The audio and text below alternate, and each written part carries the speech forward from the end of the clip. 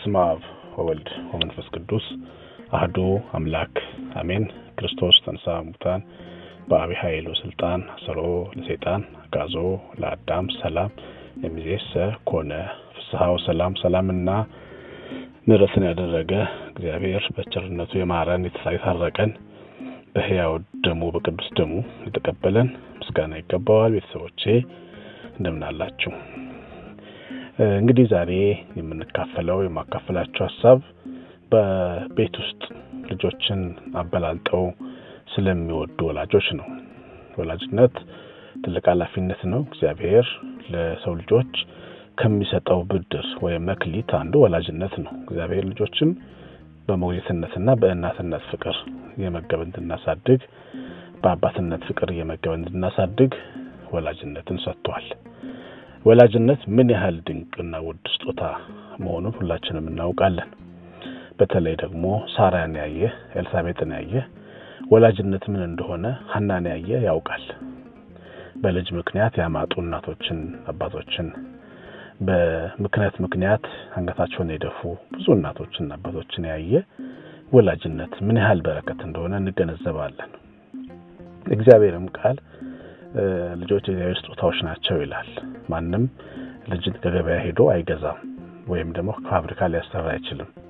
እግዚአብሔር ነው የሚሰጠው። ገንዘብ ኖሮ ልጅ የሌለው ሁሉ ነገር እያለው ዕውቀት ሙያ እያለው ጥሩ ሐኪም ሆኖ ስፔሻሊስት ሆኖ ልጅ መውለድ ያልቻለ ብዙ ሰው አለ። ስለዚህ ወላጅነት ምን ያህል ትልቅ ስጦታ እንደሆነ ደግሞ እንገነዘባለን። እግዚአብሔር በወላጅነት ውስጥም ያስቀምጣቸው ህብረ ብዙ የሆኑ የህይወት ምስጢራት አሉ። አንደኛው ምስጢር ፍቅርን ማካፈል፣ የማይደክም ፈጽሞ የማይታክት ዝም ብሎ ወደታች የሚወርድ ፍቅርን ማካፈል ነው። የማይበለጥ ፍቅር አለው ወላጅነት። ልጆች ምን ጊዜ ቢወዱ ወላጅ ልጆችን የሚወደውን ያክል ሊወዱ አይችሉም። ስለዚህ የማይበለጥ ፍቅር፣ ፍጹም እኩያ ያልሆነ ፍቅር ነው ወላጅነት። እግዚአብሔርን የምናይበትም ትልቅ መብራት ነው። እግዚአብሔር አባት ነው ሲባል በሰማይ ያለው አምላክ አባት ነው ሲባል ምን ያህል እንደሆነ የምናውቀው አባት ስንሆን ነው። እግዚአብሔር እናታችን እመቤታችንን እናት ስንል እናትነት ምን እንደሆነ ወልደን ነው የምናውቀው። ስለዚህ የሰማዩን ዓለም የሰማዩ ምስጢር ለመረዳት ትልቁ በር ነው ወላጅነት። እግዚአብሔር ሰው እንዴት አድርጎ እንደወደደ፣ እግዚአብሔር ሰው እንዴት እንደሚሸከም እንደሚታገስ ወላጅ በመሆን ነው የሚታወቀው። እና አንዳንዴ እግዚአብሔርን አባትነት ወንደላጤና የወለደ ሲማረው እኩል አይደለም። የድሮ አባቶች ወልደህየው የሚሉት ነገር አለና ወልደን የምናየው ነው። በጣም ከባድ ልዩነት ነው ያለውና ወላጅነት ትልቅ እግዚአብሔርን የምናይበት ኃላፊነት ወይም ደግሞ መብራት ነው። ወላጅነት ሪስፖንሲቢሊቲ ወይም ኃላፊነትን በህይወታችን ውስጥ የምንወጣበት መንገድ ነው። ለልጆቻችን ሁሉ ጊዜ ሌት ተቀን እንለፋለን። ኃላፊነት አለብን። አይከፍሉንም። ለእያንዳንዱ ልፋታችን ብድር አይቆየንም። በነፃ ነው የምንከፍለው። እኛ በልጅነታችን ከወላጆቻችን የተቀበልነውን ዕዳ የምንከፍልበት የምናወራረድበት ነፃ ፍቅር፣ ነፃ ጸጋ ማለት እንዲሁ መውደድ አይደል?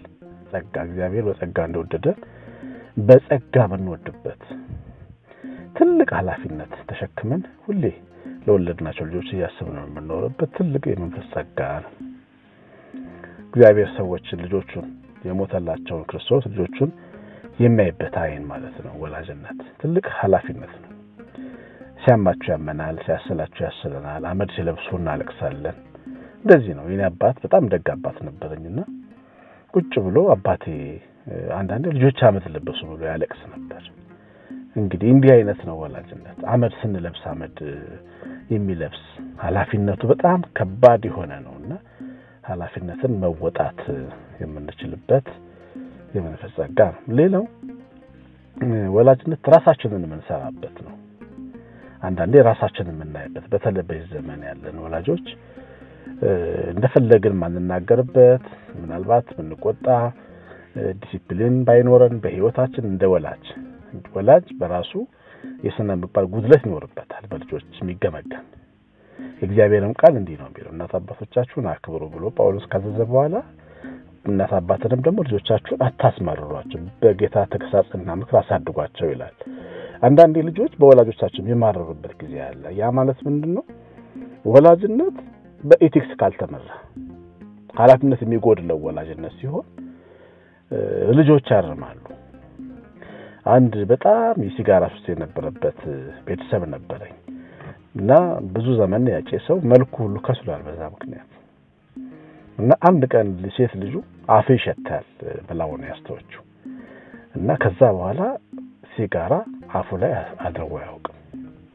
ምን ያህል እንግዲህ ልጅ ወላጅነት ለመቀረጽ በልጆች ለመዳን ለመትርግና ለማግኘት በር እንደሆነ ነው የምናየው። አንዳንድ ልጆች ወላጆቻቸውን ያስታርቃሉ፣ ወላጆቻቸውን ስሜታዊ ሲሆኑ ያበርዳሉ፣ የወላጆቻቸውን የህይወት መንገድ የሚቀይሩ አሉ፣ ወደ መልካም የሚቀይሩ ብዙ ልጆች ወላጆቻቸው እግዚአብሔርን እንዲያውቁ አድርገዋል። በተለይ በኢትዮጵያ ታሪክ በተለይ በእነዚህ በ15 ዓመታት በ20 ዓመታት ኢትዮጵያ ቤተክርስቲያን ታሪክ ውስጥ ወላጆች ወደ እግዚአብሔር የመጡት በሰንበት ተማሪ ልጆች ነው።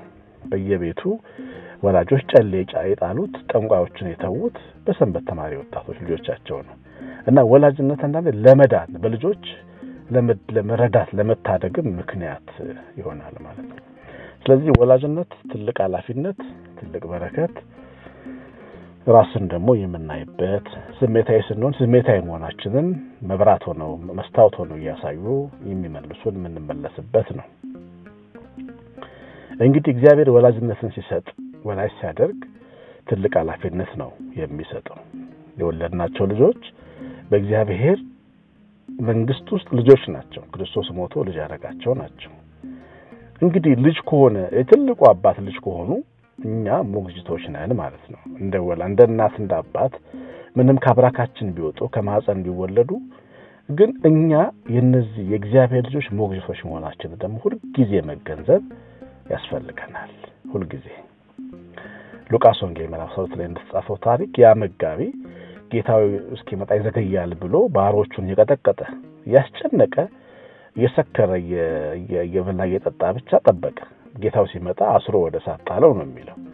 አንዳንድ ወላጅ በቃ ለራሱ ብቻ ይኖር ያገኘውን የሚጠጣ ባገኘው የሚበላ ባገኘችው የምትዘንጥ በቃ ልጆቿን ማታይ ባገኘው የሚሰክር የሚበሉ የሚጠጡ ራሳቸውን በቃ በደስታ ወይን አስክረው ልጆቻቸውን ጥለው የሚያድጉ ወላጆች ተጠያቂዎች መሆናቸውን ነው የሚያሳየው።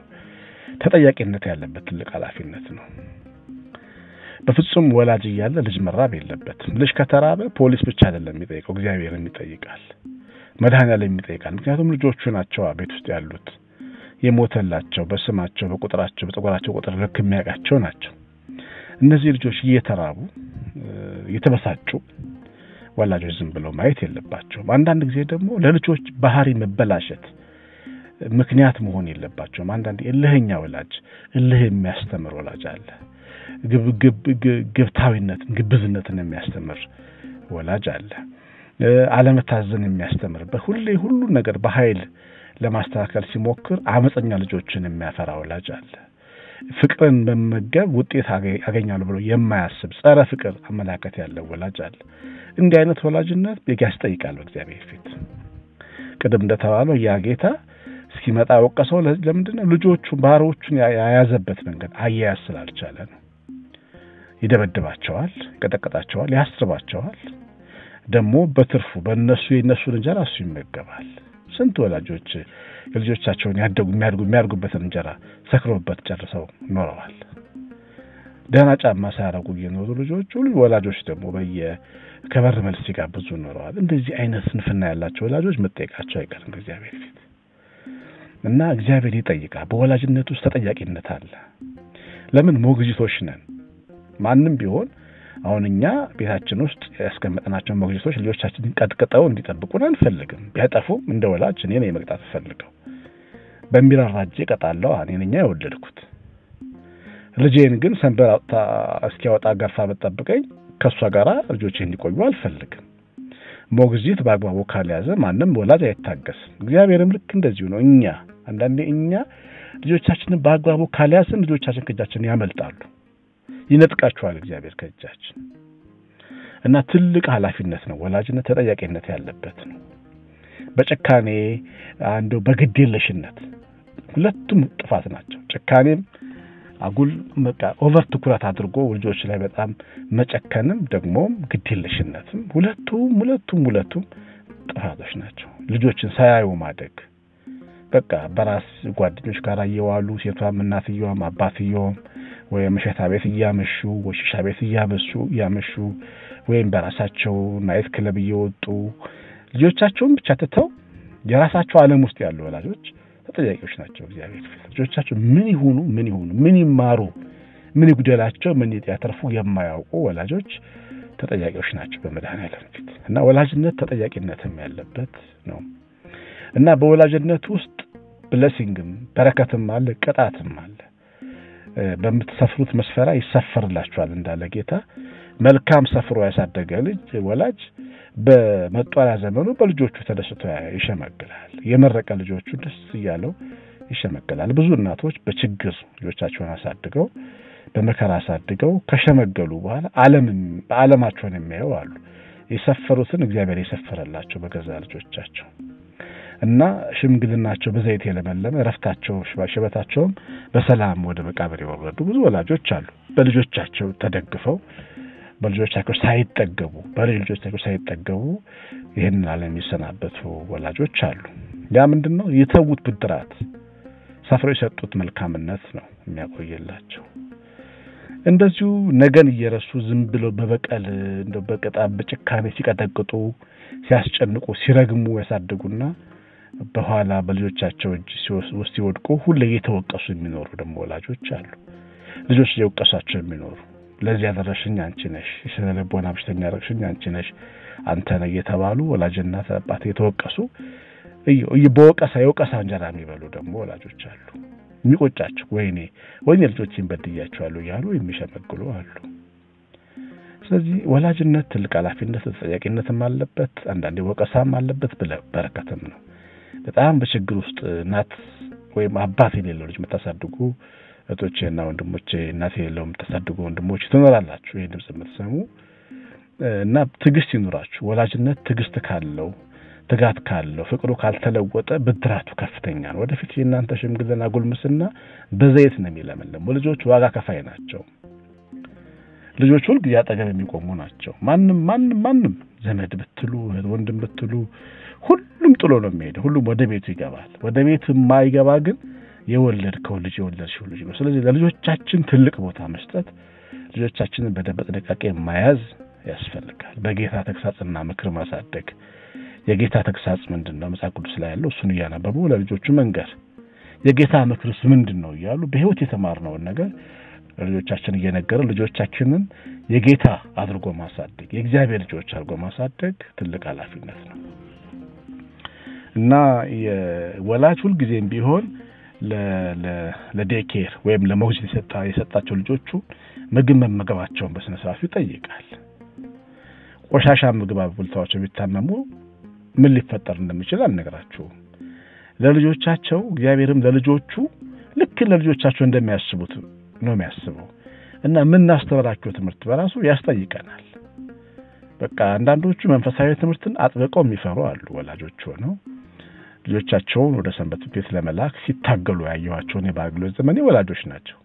ልጅ ቄስ ሆኖ ይቀራል ብለው በኋላ ግን አጫሽና ጠጭ ሆኖ ቀርቶላቸዋል። ልጃቸው እግዚአብሔር ፊት ደብቀው ለዓለም ሰጥተው ዓለም አዋርዳ ለካቸዋለች ልጆቹን እና ለእግዚአብሔር የሚሰስቱ ልጆቻቸውን በእግዚአብሔር ፊት የሚደብቁ ወላጆች አሉ እና ለሚማረው ትምህርት ለነፍሱ ለመንፈሱ ብርታት የማይጨነቁ ግማሹ ሲረግም ያሳድጋል፣ ግማሹ ደግሞ ዓለምን ብቻ ጥሩ ዘመናዊ ትምህርትን ውድ ትምህርት ቤት ያስገባል።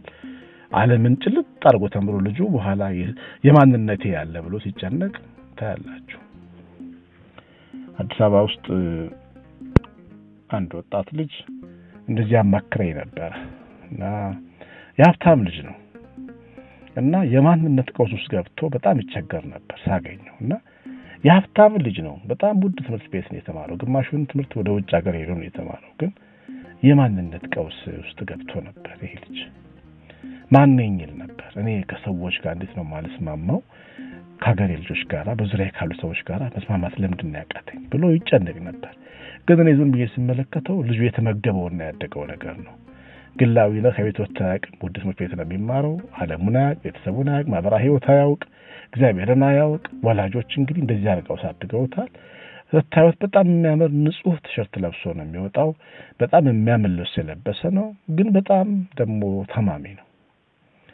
እና ልጆች ምን እንደሚመገቡና እንደሚያድጉ ወላጆች መገንዘብ አለባቸው። መንፈሳዊም ትምህርት ደግሞ ጥሩንም ትምህርት ቤት ሁለቱም ትምህርት መማር አለባቸው። በሁለቱ ወገን የተሳለ ሰይፍ ሆነው ማደግ አለባቸው። መንፈሳዊ ትምህርት እንዲማሩ ግድ ቴዎሎጂ መግባት የለባቸውም። መንፈሳዊ ትምህርት እንዲማሩ እግዚአብሔር ለኛ ያደረገልን እየነገርን ማሳደግ ነው።